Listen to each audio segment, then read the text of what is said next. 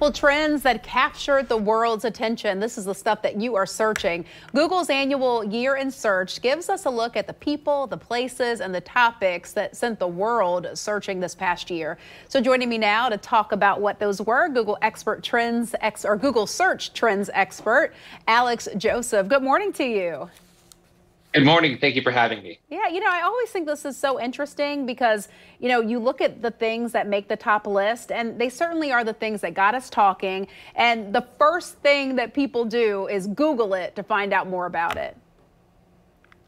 That's right. I mean, I don't know if you were like me, but everybody in my life in January or February, it seemed like, was waking up and the first thing they would do is Google Wordle. And that was the #1 trending search on Google this year.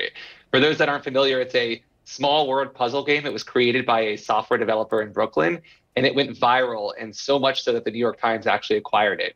Isn't that something? I mean, you'll be out to lunch with someone, and they're like, hold on, let me do my Wordle before we sit down to eat. So I can see why that was so popular. Let's just go through some of these, because I think Encanto certainly took the world by storm in several categories.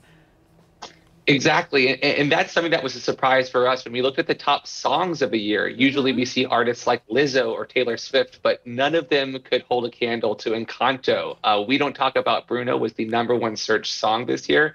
And it was so popular that it also made the movie the #1 searched movie this year. I mean, you got to admit, We Don't Talk About Bruno is a jam. It is a vibe. I mean, the way that they do it, like in a round in some places, I mean, it's just a brilliant, brilliant song. And even Surface Pressure, that was #2 for the song. Who would have thought? Yeah, 3 of the top 10 songs this year were from Encanto. Another surprising song this year was actually Kate Bush's Running Up That Hill, right? So if you were anywhere and you watched Stranger Things, you heard Kate Bush's famous anthem make a resurgence this year. And so it was the #6 top searched song this year in the United States. And also people who made mistakes, because I see Will Smith on here, #2 for the most searched person and also actor. So he definitely made that list for that bad decision on stage. Yep, it was a slap heard around the world. Both Chris Rock and Will Smith were among the top 10, but others had really great reasons to break the top 10. So, for example, Serena Williams capped off an incredible career and retired at the U.S. Open this year, and she was our #10 most searched person. All right, so what do these tell you, or what are you thinking for 2023? Do you have any thoughts on what might be trending?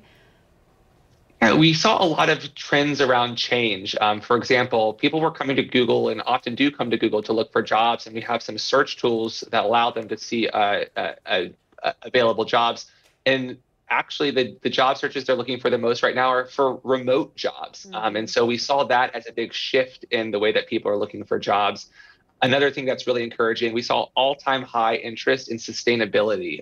So electric vehicles and the term sustainability are peaking in ways they have never before. And so that's also really encouraging, and hopefully a trend that continues into 2023. All right. It's nice to have a resource that gives us lots of options and lots of things to learn about. So we'll definitely be talking to you next year. Thank you so much.